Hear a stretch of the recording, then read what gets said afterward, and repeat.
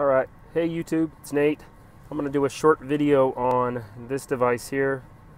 This is a motor saver, and I'm going to just explain why you would use one, what their application is, what you could do with it, and a little bit more about it.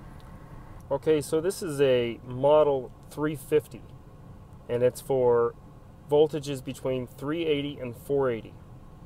And what you use this for, it's pretty simple. You would take 3 lines in, and this is 3-phase, so you're going to have line 3, line 2, and line 1. It could be black, red, blue, or brown, orange, yellow, and it is phase specific. So what I mean by that is when you install this, if it's incorrect, this little light right here will blink red. So what you do is you'll turn the power back off and you'll switch any 2 lines, just maybe 3 and 1 or 1 and 2, doesn't really matter. Just switch 2, make sure the power is off when you do this, and then if you get it right, then this light will stay green, solid green. Okay, then over here you will adjust this voltage. So what you'll do is you'll take your meter and check the voltage, and if your voltage is say 460, then you'll adjust this below 460.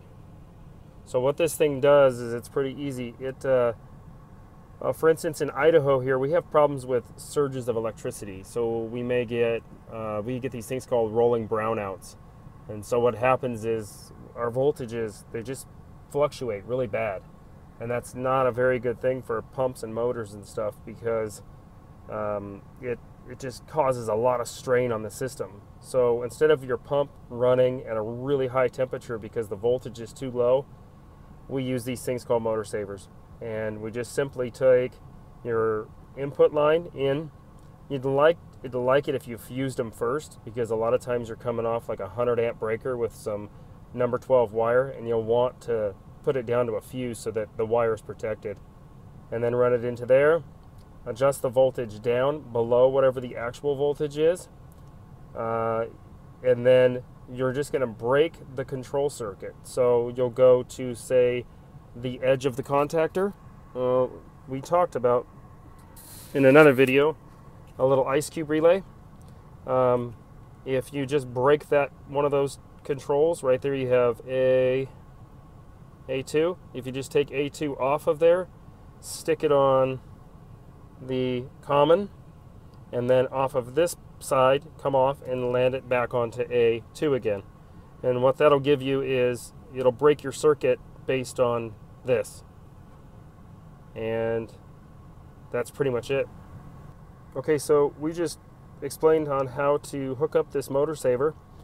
There's one thing else. There's another type of motor saver that has a delay. If you have that type, the reason for the delay, so it may have like a time delay on it. So when it sees the voltage at the top, if the voltage is correct and everything's good to go and it's the right voltage, it'll wait whatever the time is set for before it makes these contacts go. And the reason for that is, let's say you have a power outage and you have a big deep well pump, and what you don't want to do is, say the power goes out and then the power comes back on again in about 20 seconds, your pump will just turn on again. And the problem with that is when those big deep wells turn off, they do a thing called a backspin, where all of the pressure and all the water goes back down through the shaft, and it causes that motor to run in reverse. And so if that delay is not on there, then what will happen is this thing will say, well, it's time to turn voltage back on again.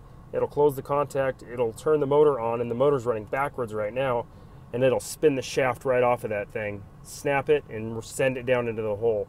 So it could be very costly. So if you have a motor, I would suggest getting a motor saver with voltage control for protection of the utility company, and I believe it's like right here, maybe it's over here, it doesn't really matter, a delay timer. Those are really, really good to have. So it's just an added little protection.